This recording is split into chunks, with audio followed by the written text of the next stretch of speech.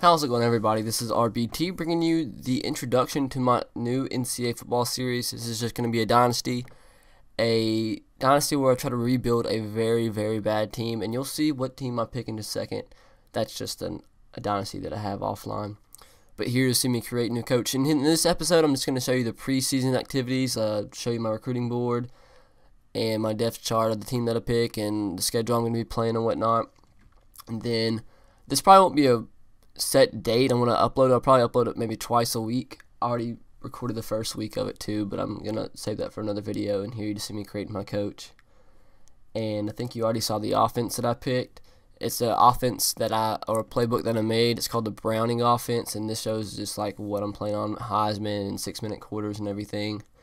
It's a Browning offense, but I run about 60% of the time. And I run a lot, and I just turn the ball over, and you'll see how I play.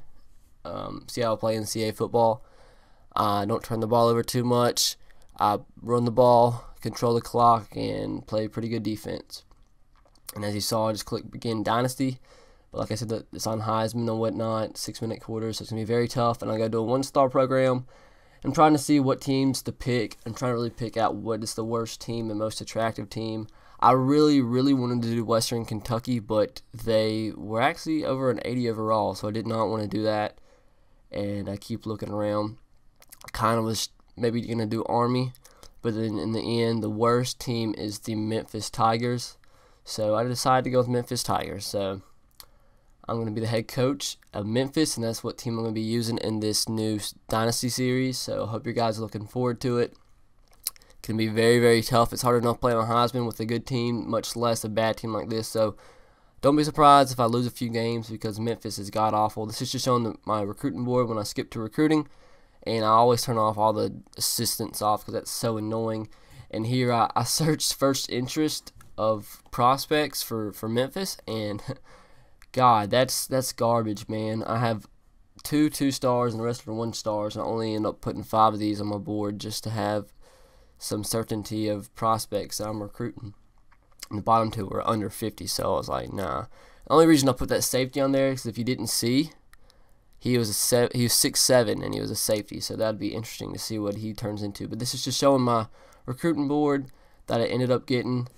This is all the prospects that I did. I think I just searched prospects in Tennessee and picked out what prospects would fit my program and whatnot, and what offense I run, and added them to the board. And now I'm just going through and redshirting players. That's the strategy I use with bad teams when I'm playing dynasties. I make sure that I redshirt a lot of players.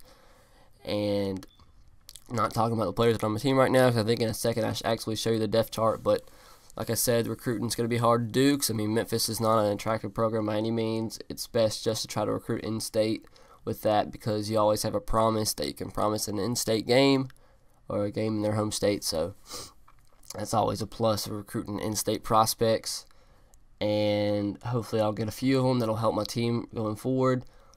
And this is, I think, showing. Is this showing the depth chart now?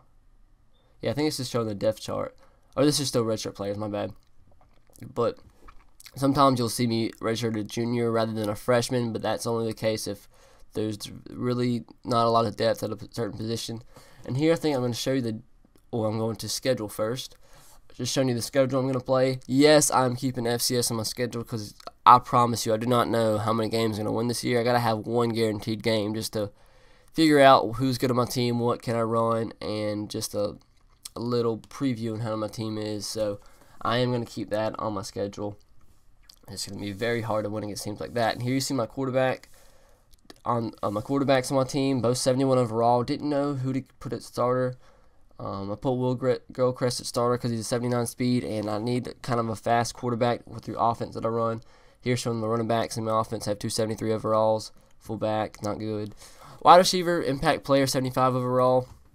Tight end.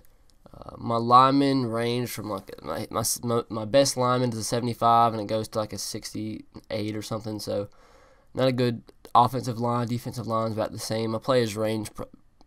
Most of my starters are around 70 overall, if not a little bit lower. That is the best player on my team right there, 78 overall. Well, actually a skill position player. My best players, like my punter, I think is 85 overall. My corners are garbage, under 70. So is my whole entire secondary, I think, is under 70. Yeah, 63 overall, strong safety. That's not good. But there's my punter. He's at 85 overall. And I think this is about to come to an end. So I'll see you guys soon in the next few days. This is just showing my coach philosophy or whatever. See you guys in the next few days. And I'll be uploading my week 1 of this series against FCS East, I believe. So thank you guys for watching. Hope you're looking forward to this series. Comment below. Leave this a like. And as always, roll tide, go Sox, and go Titans. Be sure to subscribe to my channel so you'll never miss one of these episodes and any other of my videos. So have a great day, guys. I'll see you later.